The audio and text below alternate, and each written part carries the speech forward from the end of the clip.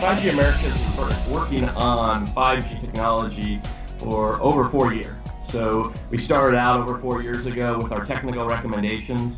We have moved on to what's called regulatory policy recommendations, and then actually a spectrum policy recommendation. So in the entire ecosystem, we're working with both operators, vendors, as well as the governments in the Americas region to really find a way to make sure we progress 5G at the quickest rate possible.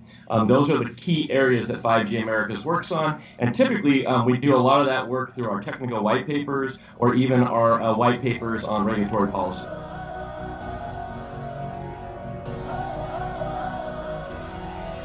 What we've learned is that each of the mobile operators in the United States, for instance, are taking initially a different approach to how they're going to be moving forward with 5G. You've seen that with Verizon using millimeter wave for going after the home-based market. You'll see it with AT&T having launched what would be considered a puck hotspot strategy with millimeter wave. You'll see it with in 2019 with T-Mobile utilizing their 600 megahertz spectrum for mobile 5G, and then you'll see it for Sprint, which will be using their 2.5 gigahertz spectrum to actually go after, again, the mobile market.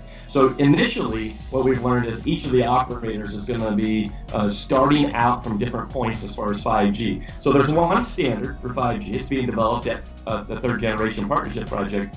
But what we've learned is that operators really need to look at their spectrum assets, their cell siting processes and what they have in their network densification modes, and then also look at what markets they're going to go after with 5G, because there's a lot of applications and so forth. So we're working with operators and vendors throughout the ecosystem to share that information and make sure everyone understands that.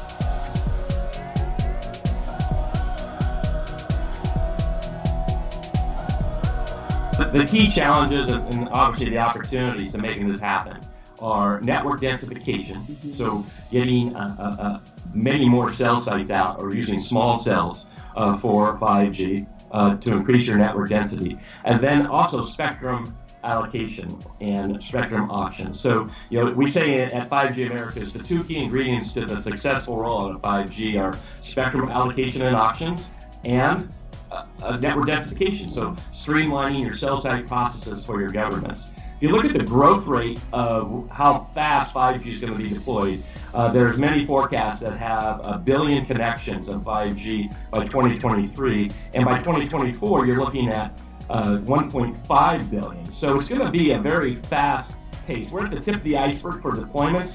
You're seeing the U.S. as a leader, but you're also seeing a leadership in the Asia-Pacific region with China, South Korea, and Japan. But all in all, you're seeing this great race to bring 5G deployments out, and the two key ingredients are definitely spectrum and network densification.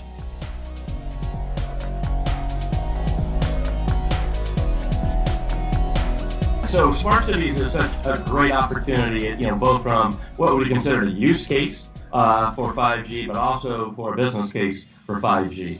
And what we need to move to is more of an embracement by the city regulations and city leadership to understand how important 5G can be to the citizens of whether it's a city or a municipality. 5G is going to be looking at addressing transportation, healthcare, education, and it's going to provide millions and millions of jobs throughout the United States and the rest of the world if you look at its kind of overall effect. 5G is not just about a transaction. Like when we looked at our smartphone, it'd be kind of transactional. You'd be looking at websites or doing different things in social media. 5G is more transformational.